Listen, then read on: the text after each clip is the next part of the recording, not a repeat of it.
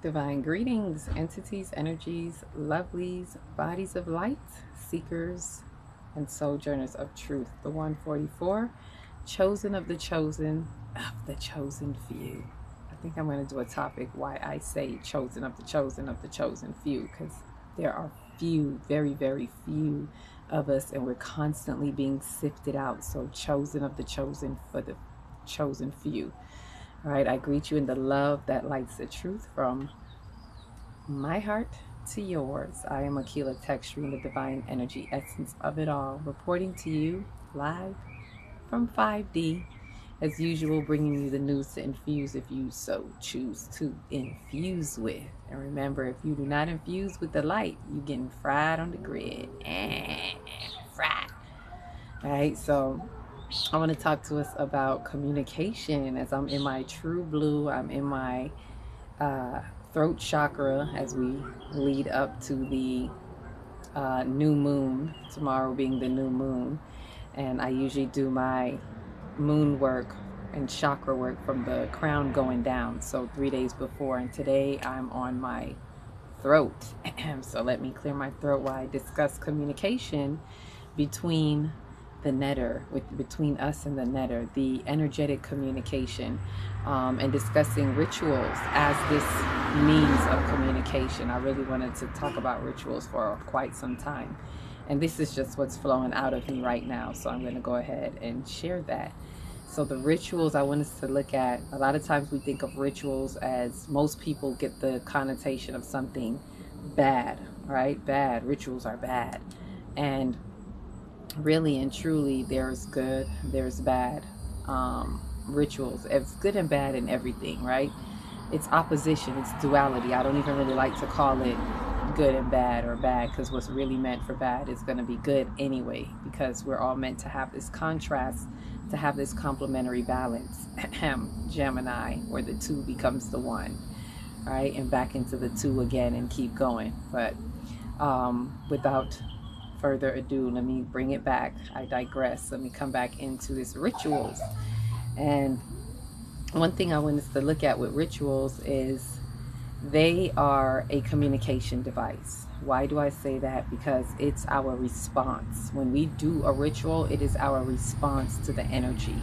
It is us responding to whatever the energy provides for us, what we know, especially when we're being intentional with our rituals, right? So even offerings, when people see people giving them offerings, see, I ain't lying, wisdom in the wind, right? The ancestors in the wind, right? When we give to these energies, these ancestors, these energetic archetypes, as I say, not even so much ancestors, but when you hear people talk about the Ifas and the Orishas and even just other ancient gods, the Kemetic gods, all these type of gods that they usually give offering to in some type of way.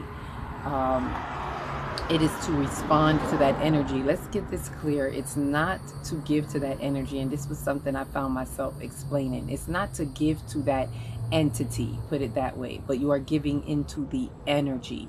And it's not that the energy needs your offering. We are in this physical world, right? Let's do the common sense for a minute. Like, we are the human beings. We are the ones in flesh. We are the ones who need tangible things. The invisible essence, the divine essence, the netter, divinity, whatever you want to call it, great order of divinity, does not need tangible things. It does not need anything physical to hold on to. So it is not about the physical thing that you are doing and giving it. It is about the energy. And when we do something physical, it is for us because we need tangibility. So when we do something that is tangible, rituals are like a bridge. It bridges the intangible to the tangible. So we, being beings in the tangible realm, living tangibly, we have an affinity towards tangible things. So the way that we can respond, the way that we can communicate with energy, which is intangible and invisible, is to do something tangible. So when we do a ritual, it is our way of solidifying, tethering ourselves to that energy through something tangible. It is our tangible response to the intangible world, to the invisible world. So when you see people give an offering, it's not for that. Let's say if I go to the ocean and I put something for Yemaya, and I put some flowers or some molasses or whatever it is that I do for Yemaya, it is not specifically for that deity. That the deity doesn't need our flowers, but it is the energy. We are speaking to that energy because that is an archetypal energy. And so the way that we give thanks and honor, and remember, this honor is for us. It is a communication that we communicate with this energy, and therefore we bring a certain tangibility to the communication, the invisible aspect. Remember, communication, as we're in this Gemini season about communication, Mercury in Gemini, Mercury rules Gemini. Like, this communication is really being highlighted. The throat chakra season, like, that we're in, is really being highlighted right now as we're in the last stretch of the throat chakra season. And it's really about how we express, how we communicate in the invisible realm, right? It's in the wind. You can't touch the wind. Energy is like the wind. You cannot touch it.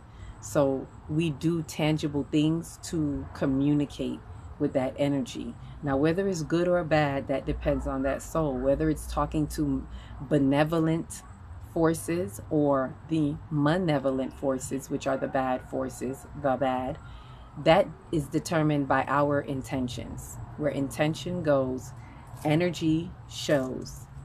Energy flows and the result shows. Let me say that again. Where attention goes, where intention goes, the energy flows and the results show. So it is all about your intention and your attention and whatever it is that you're doing. So when you see rituals out there, yes, there are some malevolent rituals that are happening, but it's for us to not give into that. That's their karmic work that they have to deal with, and if we witness it, we are not to partake in it. We are not to be a part of it. So certain rituals, like I'm just gonna call it out, right? One of the worldly things, let's say off the top of my head, is that Beyonce debacle, that Beyonce circus show that she carried her daughter around in, is a ritual, which a lot of people are not seeing and understanding. It is a sacrificial ritual where she is sacrificing her own in front of the world, in front of everyone, and everyone is partaking in that. So these are things that we have to be mindful of. What are you partaking in? Are you a part of this ritual, right? Because that energy is being broadcasted to you, and you are part of that broadcast, whether you watch it or you're in the audience of it, right? If you happen to see it, because I saw it, but I don't watch it like that. So if you're watching it with that type of, you're being wooed by that energy, the broadcast has wooed you. You've been captured by that broadcast. Casting spells. Think about that word, broadcast. And these are rituals. Like, let's be clear. All spells, like rituals, are spells, and we are casting spells all the time, even in our thoughts, in our minds, right? This is mind work. Speaking of mental, right? Which is what Gemini governs, the mental, the logic, the mental aspect, right? We're casting spells with our very thoughts, our thoughts and feelings, the way we process our thoughts and feelings, our coherent thought and feelings, or the incoherency, however you want to look at it. But how we hold things in our mind is how we're casting spells all the time, right? So it's to understand that it's not just someone working their magic, as some people say, doing an actual, you don't have to do an actual ritual, as some people look at voodoo as, when voodoo is really, it's a religion, and it's holding our ancestral practices. Are there some malevolent ones? Yes, just like there's good and bad in everything, but it is really a way to connect us to the ancestors, to the ethers, to the energy. The ancestors connect us to the energy because they're in the wind more than we are. So they're like that bridge between us and those energy archetypes. And that's why it's good for us to work with our ancestors, with our ancient ones that connect us to that archetypal energy. So that's when we're doing whatever tangible work that we can do. But that ritual, as I was saying, is not just like how what people see voodoo as, cutting the chicken head or things like that. It's not just that. Rituals are very thoughts that you're having. You can work a ritual every day. Some of us are working rituals every day. You have a routine, you got a ritual, right? It's just a question of what is your ritual about? Is your ritual benevolent or malevolent? Is it something that works for the betterment of your soul, your spirit, your vehicle, your body? Because some people not spiritual, but they take care of their body. And so they may have a routine or a ritual that helps them to take care of their body. And if you're really good at taking care of your body, then you're also taking care of your soul in some way, shape, or form, even if you're not doing deep soul work, right? So it's the intention of what you're doing. So I say that so we understand this communication is a beautiful thing, communicating between the energies. And I want us to understand rituals as a communication. So we take the negative connotation off of it. And especially when you can look at yourself and know that you do rituals. Let's not cast out anyone else because of how they do their rituals. We like to cast judgment when we see people doing rituals that are not our style or not our type. Everyone is going to do their rituals differently. But don't take yourself out of the equation. Right? Let he, what does it say? Let he who is without sin cast the first stone. And it's not even a sin. But what I mean is let he who is without blemish, or not even blemish. I don't want to put a negative tone on it. But let he who is without the accusation, whatever it is, cast the first stone. Right? So don't cast a stone on someone else because you see them doing a ritual that is unsavory to you. When you do a ritual every day, if you get up and you exercise every day, that's your ritual. If you get up and there's a routine, like I said, whatever routine you have every day that you do, that is your ritual. You get up and you go to church every single Sunday, that is your ritual. Whatever you do that connects you to the divine in whatever way, even if you're connecting to take care of your body, if you take care of your body, you're taking care of the divine that is inside of that body. So even indirectly, you are connecting to that energy. You are communicating with that energy. So this beautiful ritual is a divine communication. Let it be known as we are into this throat chakra season in the last stretch, and we are into this communication house. Right? The house of God that we are in right now is all about communication. The Tahuti energy, Tahuti, however you say it, I say Tahuti, but I know it could be Jehudi. That Tahuti energy is known, and I believe it's also known as Thoth, the messenger, right? In Greek mythology, it may be known as Hermes, even though we don't care for their mythology. You know, they use stuff anyway.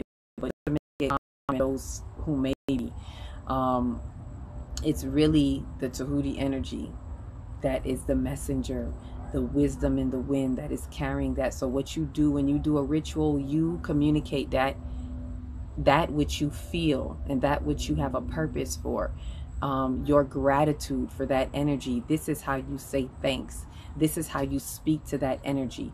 This is how you ask for what you want in that energy. This is how you say, I'm serious, right? That ritual that you do, that offering that you give, is not for that entity or that energy. They don't need it. It is for you to bolster your commitment, your communication, showing an attitude of gratitude, giving thanks in advance and saying, I am thankful for this, right? It is knowing that you already have what it is that you're asking for and you're putting it in the energy. So you doing the offering is your tangible connection.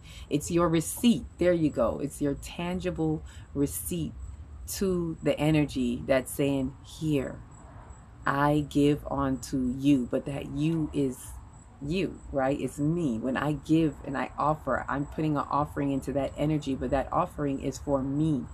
I want us to put that on our head and really get our minds around it. It is not for that opposition energy. So for those of you who are judging, and not even opposition, let me take that back. It's not for whatever that energy is. It is for you. So those who are judging and saying, oh, you do this for that, or you worship the sea, you worship it. No, I worship the divine energy in me. And the ritual that I do is for me to cross that bridge from the intangible to the tangible. It is for me to bring the invisible into the invisible, because I understand the order, and I understand that I am a tangible being. I am in a tangible body, so I have to do tangible things to cement it, to commit to that energy for me, for us to be imbued, embedded in that energy. So it's really for us. It is nothing. It's we look, our little stuff, our little offerings can't do nothing for them. Let's just be real. It is all for us. So it is our communication. I want us to just wrap our mind around that and see that understanding, have a new perspective, a true perspective of how this is for us more than anything. So that's my take on the ritual, that whether bad versus good ritual, and it's for you to know what that ritual is for. You must know in your heart why you're doing what you're doing, when you're doing, for whom you are doing, right? Or to whom you may be doing, because we do put energy out there towards others. And again, you don't have to do a physical ritual. You could be working rituals in your mind. If you get up every day and repeat the same thing, you're casting a spell, right? It's all about repetition. We are in the universal year of 8, and that is highlighted. Repetition, repetition. In the infinite existence, it is constant, consistent repetition. So what is the repetition in your mind? What are the repeating thoughts and feelings in your mind? Because there and then you are casting spells. It is in your thoughts. Don't think because you didn't say it. Don't cast yourself as, oh, well, I didn't say it. Oh, don't think you escape. If you're thinking it, as a man thinketh, so is he. As a man thinketh, let it be. Right? So if you're thinking it and you're feeling it, especially if you're thinking and feeling it, and you have thought feeling coherency over and over again on that same thing, then you are casting a spell, you are working a ritual, and there you have it. The question is it malevolent or is it benevolent? Benevolent being good, malevolent being bad. You make that decision. But ultimately, rituals are communications. So let's just look at it like that. The question is, what kind of communication are you having? And do you have effective communication?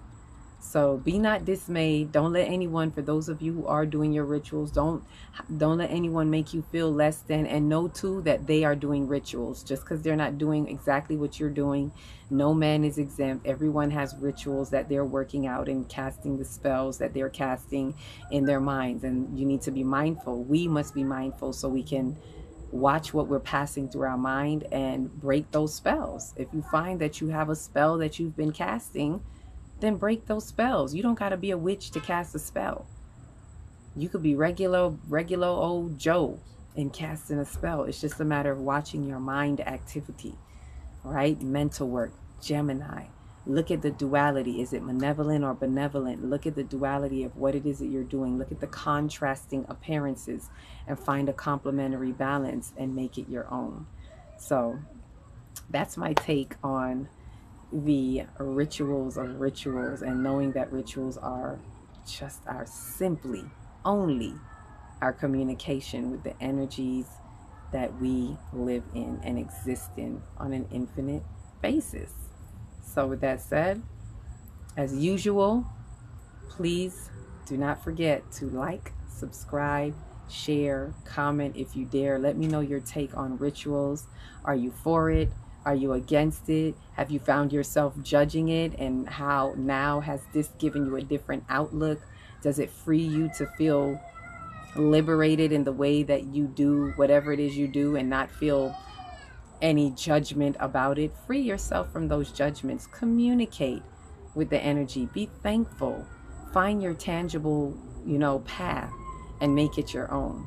Right? So with that said, each one, reach one, teach one. If you don't know where to start in your big, beautiful heart. Shine your light from the inside out and be the candle that lights the next one and the next one and the next one. Peace, love, and light.